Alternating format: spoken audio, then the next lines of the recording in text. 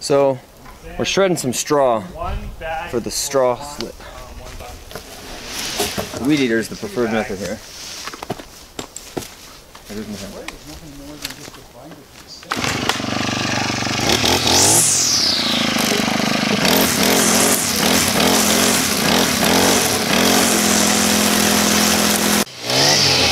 Yeah, let's see what it looks like here.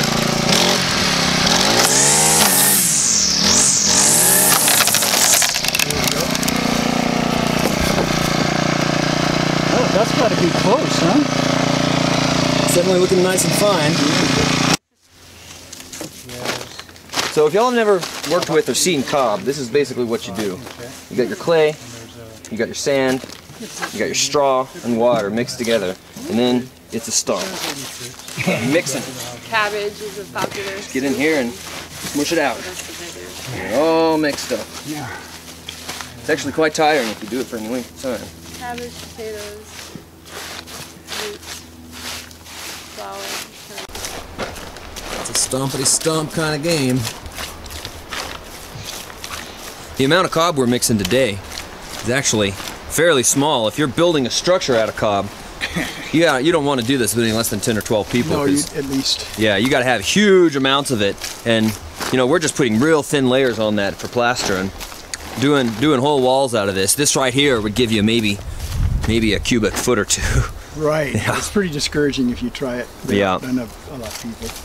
So that's something to keep in mind for people who are all enamored with cob, is that it's very, very slow and very labor intensive. If you have a huge amount of people, it goes pretty fast, but even then, it's not the easiest thing to work with.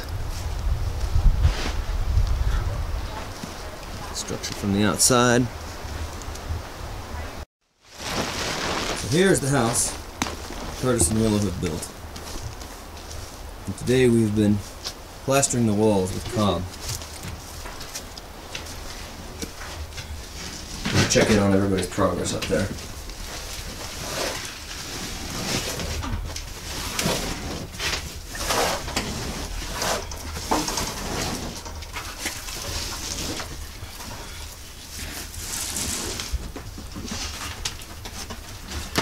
Yo, what's up? Checking in on how everybody's doing here. We are plastering the ceiling. Looking good. Mud. We really should have eye protection.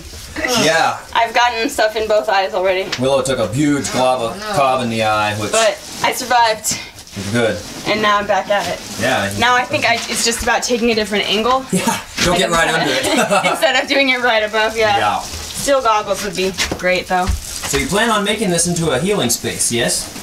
I mean, that's the Healing idea. ceremony kind of place? Yeah, like, you know, massage, one-on-one sessions, maybe small groups. Cool. And then meditation retreats for And like up here is like a little meditation spot, but we might use up here for just like storage and leave down there like nice and open. Right, yeah, this downstairs is pretty big. So yeah, meditation, small groups, massage. Very nice.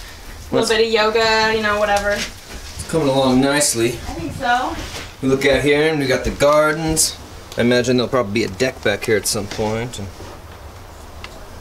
creek's right over there. Yeah, it's coming along. So now we're going down to the creek to take a little feel of this nice cold water. Gotta watch out for the stinging nettles. They make really good tea, but they burn and itch. I tell you, it's magical to have running water on the land, and it's a real blessing to have that. And so wherever you are in life, be thankful for the water you have, and if you happen to be near fresh, clean water, then do give thanks for that, because it's a gift that a lot of people in the world don't get to enjoy.